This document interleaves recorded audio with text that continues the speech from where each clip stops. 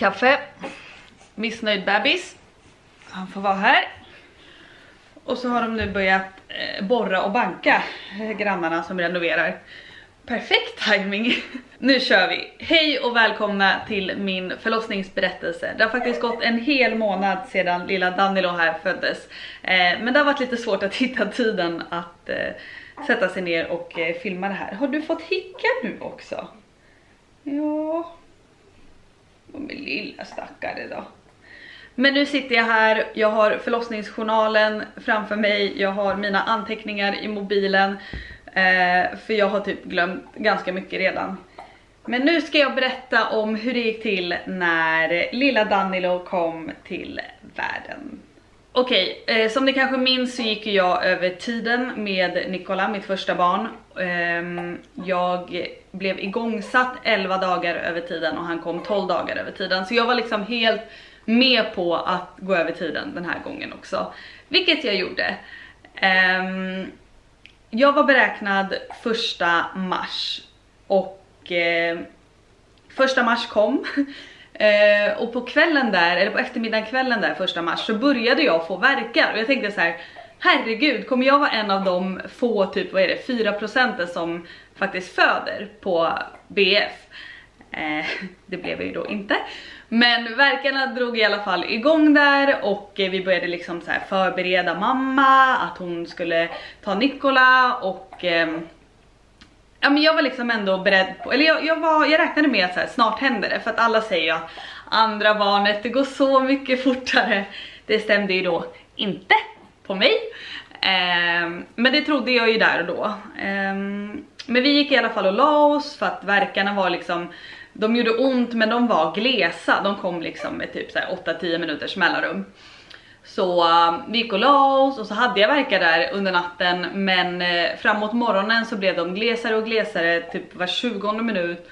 För att sedan försvinna helt. Och då tänkte jag så här: åh nej, det här är precis som det var med Nicola. För då hade jag också en väldigt lång latensfas med värkar i flera dagar som kom och gick. False alarm hit och dit, för att sedan bli igångsatt då för att jag vart helt slut liksom av att inte få sova någonting. Så det här hände ju då igen. Det är helt enkelt mitt sätt att föda barn på. Min kropps sätt att förbereda sig inför själva förlossningen.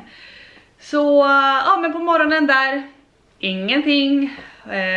Och så hade jag ett besök inbokat hos min barnmorska. Nu är vi då alltså en dag efter BF. Så jag går iväg dit och så här berättar för henne liksom att jag har haft värkar under natten. Och hon säger att men vi gör en undersökning och så gör vi en liten hinsvepning som kanske kommer sätta igång det hela ordentligt. Och så undersökte hon mig då. Jag var typ kanske 2 centimeter öppen om jag minns rätt. Men det var liksom typ 1,5 centimeter kvar av tappen. Så det var liksom inte riktigt dags än. Men hon körde en liten svepning och sen gick jag därifrån. Gick på en promenad. Jag gick till en bro där det var massa trappor. Gick upp och ner för trapporna och tänkte så här: nu jävlar, jag ska få igång det här. Jag ska inte bli igångsatt 11-12 dagar efter igen. Nu får vi igång det här. Hände ingenting med den dagen. Nu är vi då inne på onsdag, 2 dagar efter BF. Och där på kvällen då så drog värkarna igång. Vi var här hemma, vi käkade middag och det drog igång. Vi la Nicola och förberedde mamma igen. Jag tror inte att jag ringde förlossningen den kvällen. Jag tror inte jag ringde förrän på morgonen. Men jag tänkte säga, jag vill inte ringa och hålla på och få upp förhoppningarna om det liksom ska klinga av igen som det gjorde dagarna innan. Så vi gick och la oss och där hade jag värkar hela natten var 8:e-10:e minut. Det var så konstigt för att när jag liksom var uppe och stod eller gick, då kom värkarna typ var 4:e minut. Då kom de tätt liksom. Men så fort jag satte mig ner eller la mig ner så blev det typ 8-10 minuters mellanrum. Så jag visste liksom inte så här, var det dags, var det inte dags? Så vi gick och la oss i alla fall. Men där hade jag värkar hela natten var 8:e, var 10:e minut som gjorde ont. Alltså verkligen så jag vaknar och bara somnar, sover 10 minuter, vaknar. Men det blev liksom inte mer än var 10:e minut, så jag ringde aldrig dem faktiskt. Men på morgonen, alltså jag var helt slut. Nu är vi då alltså inne på torsdag och det är 3 dagar efter BF. Vaknade då där, eller vaknade, jag hade inte sovit någonting. Men där på morgonen så det var fortfarande liksom var 8:e, var 10:e minut. Och det gjorde så ont. Jag var såhär, alltså jag vet liksom inte, jag klarar inte mer. Så när Alex gick till förskolan med Nikola så ringer jag till förlossningen och berättar liksom att jag har haft värkar hela natten, men det är var 10:e minut typ. Och de sa till mig, nej, de måste bli lite tätare. Så fortsätt ta lite värkar hemma. Ja, okej, jag är liksom helt slut. Jag tar ett bad, det hjälper lite grann, men inte så mycket. Jag tar Alvedon, det hjälper ingenting. Och sen så hade jag en till tid för hinsvepning hos min barnmorska.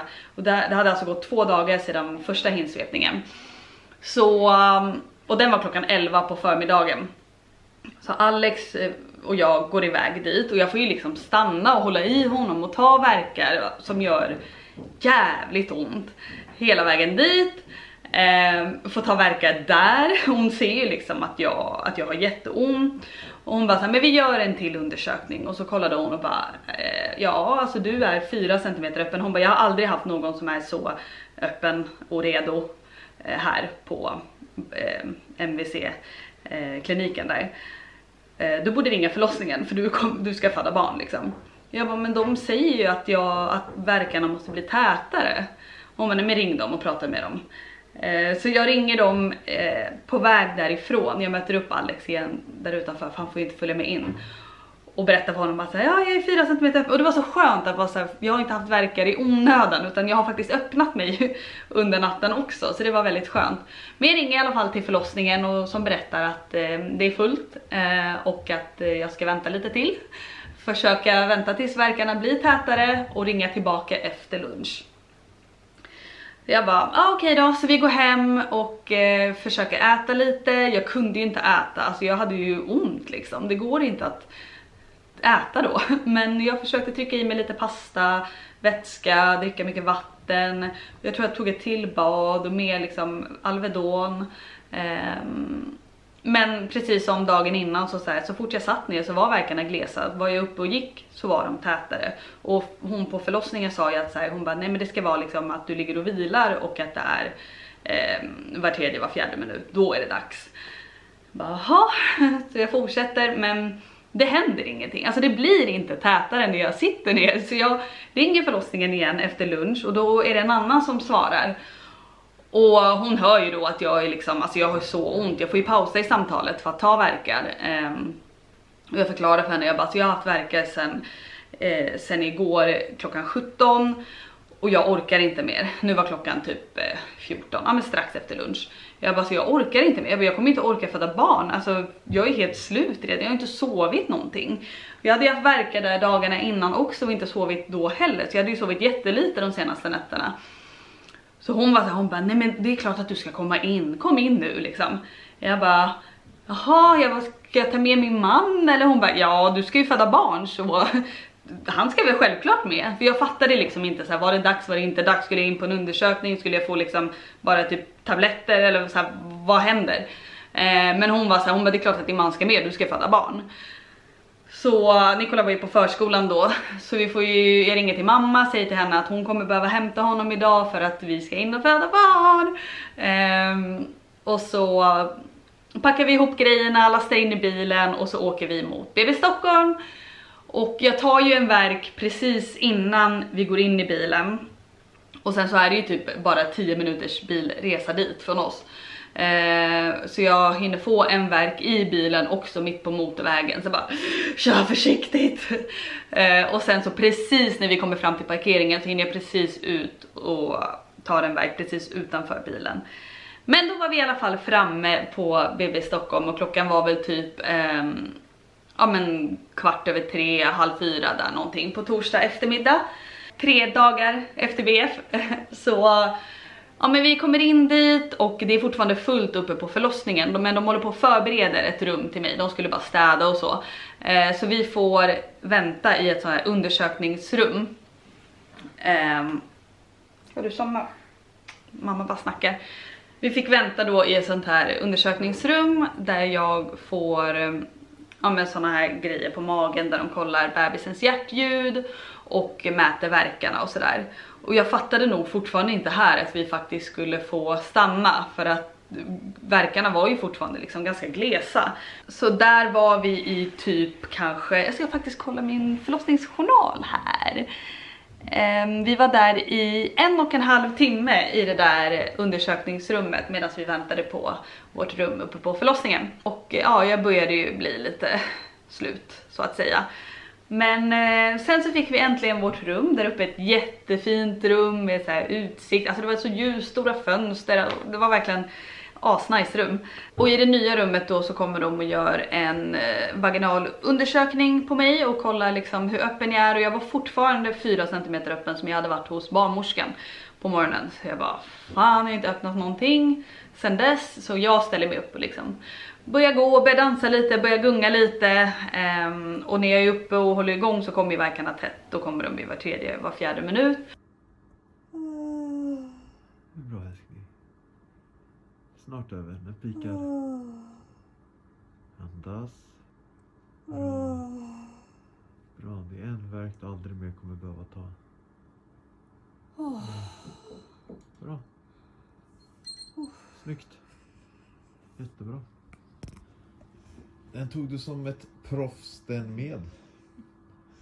Vill du ha en sån där hemma? Eller ska vi ta med pallen? Pallen ska ut. Jag vill inte se den. Men alltså jag känner ändå så här, de här verkarna, jag kan hantera dem. Jag kan andas mig igenom dem och jag hittar liksom min egna lilla teknik för att bara slappna av och inte liksom skrika utan bara andas mig igenom verkarna. Men sen så säger jag, snälla, nu vill jag ha epidural. Min kära älskade epidural som räddade mig förra förlossningen, ge mig den nu. Och den beställer vi vid 5:30 då på torsdag kväll. Och det tar tyvärr 1,5 timme innan narkosläkaren kommer och sätter den på mig. Och där började det, alltså mot slutet där precis innan han kom, då började det bli riktigt jobbigt. Då var jag så här, fan alltså nu måste han komma. Och de ringer på honom flera gånger, men han var väl upptagen liksom med någonting annat. Men till slut så kom han, satte den här älskade epiduralen och jag var i himmelriket igen. Så nu är klockan 7, jag är smärtlindrad, jag är helt bedövad, vilket är väldigt skönt. Och vi passar på att äta och vila. Och verkarna blir ju liksom lite ännu mer glesare eftersom att jag inte är uppe och håller igång. Jag frågade också så här, ska jag vara uppe, ska jag hoppa på en sån här boll, ska vi liksom ta hål på vattnet, ska jag få verkstimulerande dropp, ska vi göra någonting för att liksom skynda på lite? Och de var så här, nej, du har haft verkar så länge nu, vi ser på det att du är helt slut så du ska bara vila. Jag bara, okej, så jag ska alltså inte göra någonting. Nej, ät, sov, drick, ligg här och ta det lugnt. Jag bara, okej. Så jag tror att så här, vi hade ju förmodligen kunnat få den här förlossningen att gå mycket, mycket snabbare. Men eftersom att jag inte hade sovit på sistone så tyckte de att det var bättre att jag bara skulle vila. Och vila upp mig inför the big push. Så det gjorde jag. Hur känns det? Nu känns det bra. Jag har fått epidural. Och lite mat. Och lite mat. Första gången jag kan äta sen igår typ. Och sova. Det är bra. Och verkarna kommer? Ja, de tickar på där. Det är bra. Och jag har en candlelight dinner här för mig själv. Jättemysigt. Vi chillar där, jag ringer på dem ungefär kanske en gång i timmen eller kanske med 1,5 timmes mellanrum och ber dem fylla på epiduralen. Så fort jag börjar känna någonting så ringer jag dem för att jag vill inte ha ont i onödan liksom. Och sen så gjorde de en ny undersökning på mig klockan 10 på kvällen. Och då hade jag öppnat mig till 6 centimeter. Så det hade ändå hänt någonting. Trots att liksom verkarna var väldigt glesa. Så jag var öppen 6 centimeter. Och de fortsatte liksom att bara så här: nej, du ska bara sova. Sov. Det är lite svårt att lägga sig ner och sova när man är mitt uppe i att föda barn. Alltså man har ju så mycket adrenalin och så här, man är ju så taggad och nervös och pirrig. Så det är lite svårt att somna. Alltså jag vilade men jag somnade nog inte riktigt. Till skillnad från Alex som låg och snarkade där på soffan. Ja, de sa liksom att här, vi kan testa vi tar hål på vattnet om några timmar. Men fortsätt bara vila. Jag bara, okej, jag vilar. Vid klockan 1:30 så kommer de och gör en ny undersökning på mig. Då har jag alltså inte gjort någonting. Jag har verkligen bara legat och sovit eller vilat. Och då var jag öppen nästan 10 centimeter. Så trots att jag liksom bara låg där och chillade och var helt bedövad och inte gjorde ett skit så öppnade jag mig. Så min kropp hajade liksom att så här, vad det var som skulle göras. Vilket var ganska skönt. Alltså som jag sa innan, alltså visst vi hade kunnat få det här att gå mycket snabbare liksom med verkstimulerande dropp eller ta hål på vattnet eller liksom vara uppe och gå och hoppa och dansa typ. Men det var nog viktigare att jag vilade och laddade upp mig och samlade energi, för jag var verkligen helt slut. Och det krävs ju ganska mycket där på slutet, som vi alla vet, vi som fött barn innan. Jag började då känna lite av den här tryckkänslan där vid 1:30, men han var fortfarande inte tillräckligt långt nere för att det liksom var dags, sa barnmorskan. Så jag byter liksom positioner, jag ställer mig upp, men att stå upp då är det sånt tryck neråt att så här, trots epiduralen så gör det ont liksom. Men jag försöker att så här, byta lite position så att jag inte bara ligger ner utan att jag ändå försöker jobba med tyngdlagen. Ja, men upp och gå lite och så här, och det trycker väldigt, väldigt mycket. Alltså det gjorde inte ont, men det var liksom, det var ett enormt tryck neråt. Vid 4-tiden där så börjar jag bli liksom lite otålig. Nu känner jag så här, men fan, nu gör vi någonting. Alltså nu är jag trött på att vila. Nu vill jag verkligen så här, nu tycker jag att vi försöker få igång det här på riktigt. Och jag sa så här, jag vill faktiskt att vi tar hål på vattnet nu. Så hon sa, okej, men nu tar vi hål på fostervattnet. Och då sa jag så här, okej, men innan vi gör någonting, jag vill ha påfyllning av epiduralen. Och jag vill även ha lokalbedövning där nere. För då finns det något som heter inre pudendus blockad. Ingen aning om hur man uttalar det, men det är alltså en lokalbedövning som man får där nere som hjälper vid krystandet, som bedövar då smärtan vid krystandet. Ta inte bort det helt, men oj vilken skillnad. Alltså jag kan ju bara jämföra med första och andra gången och jag vet att så här, ofta så gör det mindre ont andra gången för man är redan liksom lite uttöjd så att säga. Men wow vilken skillnad. Alltså jag vet att det finns för- och nackdelar med att ta den här lokalbedövningen. Typ att det kan vara svårt att hitta hur man ska krysta och sådär. Men om man som jag då redan vet hur man krystar för att man har gjort det innan, så tycker jag absolut att man ska ta den här. Om man är rädd för att det ska göra fruktansvärt ont, att det ska kännas som man slits i tut där nere när man krystar. Min förra förlossning så krystade jag i 2 timmar, vilket var fruktansvärt och det gjorde så ont. Jag trodde verkligen att jag skulle dö där och då. Så jag var ju väldigt rädd inför det här med att krysta igen. Så det var därför jag tog den här lokalbedövningen. Jag kände så här, varför inte testa? Även om det inte bedövar helt eller funkar alls, så har jag i alla fall testat liksom. Så innan hon tar hål på fostervattnet så får jag allt det här. För hon sa att när vi väl tar hål på vattnet då kan det gå väldigt fort. Och ja, det gjorde det. Som jag sa, förra förlossningen, jag krystade 2 timmar. Och den här gången så krystade jag 10 minuter. Ja, 10 minuter krystade jag. Och jag hade ju då sagt att jag ville föda liggandes i sängen. Men så blev det inte. För grejen var att jag skulle bara testa att krysta lite grann. Och då ställde jag mig på knä liksom med bröstet mot, man kan ju fälla upp ryggstödet på sängen. Så då stod jag med bröstet mot det ryggstödet på knä och höll i Alex som stod där. Och jag skulle bara testa krysta lite så och liksom, ja, men jobba med tyngdlagen innan jag lägger mig ner och föder så som jag hade planerat. Men det gick så fort liksom. Det var 3 krystverkar och sedan var han ute. Och jag tänker att jag klipper in en liten videosnutt ifrån det. Nu kommer han. Ja.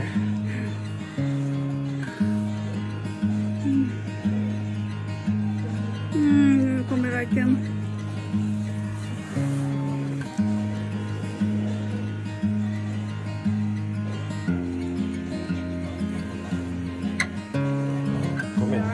Kom igen. Jättebra. Snyggt. Bra. Bara andas. Bara andas. Bra. Det händer massor. Ja, bra. Nu måste ni ta ut honom. Ja, absolut. Nästa vecka så kommer han. Det är fan sjukt. Ja, det är fan sjukt. Skit i om jag spricker. Om du trycker så kommer han.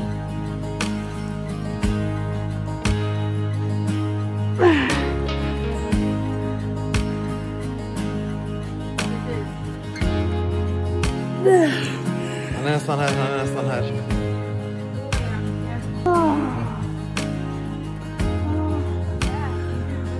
Du vet ute. Du vet ute. Ja, vi tar resten då. De håller på, de kämpar. De håller på. De är jätteduktiga. Här kommer han. Här kommer han. Vänta, han är snart här. Nu kommer han. Hej! Oj! Titta! Här! Titta! Oj, den kom skriken. Ja, titta hjärtat.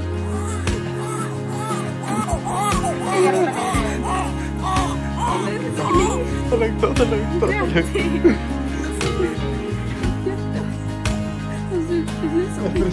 Han kom exakt samtidigt. Det är helt sjukt. Alltså, det är helt sjukt. Det är helt sjukt. Det är helt sjukt.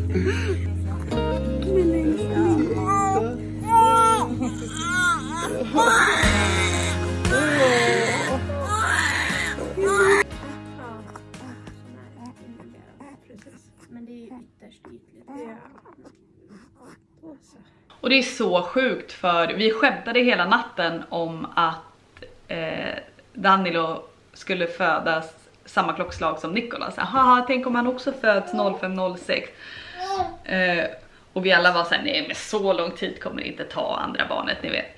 Men det gjorde det ju. Så nej, det är helt sjukt att båda kom ut 0506 på morgonen. Om det inte var så att barnmorskan kanske gjorde det lite med flit. För där på slutet var det verkligen så här, låt honom bara glida ut nu. Så att det verkligen blev 0506. Nej, jag vet inte. Det kanske bara var ett sammanträffande. Men så himla kul i alla fall. Och framförallt lätt att komma ihåg klockslaget. Nej men älskling. Här har vi en liten bebis som inte vill ligga själv. Nej, det vill inte. Det är mycket mysigare att ligga hos mamma.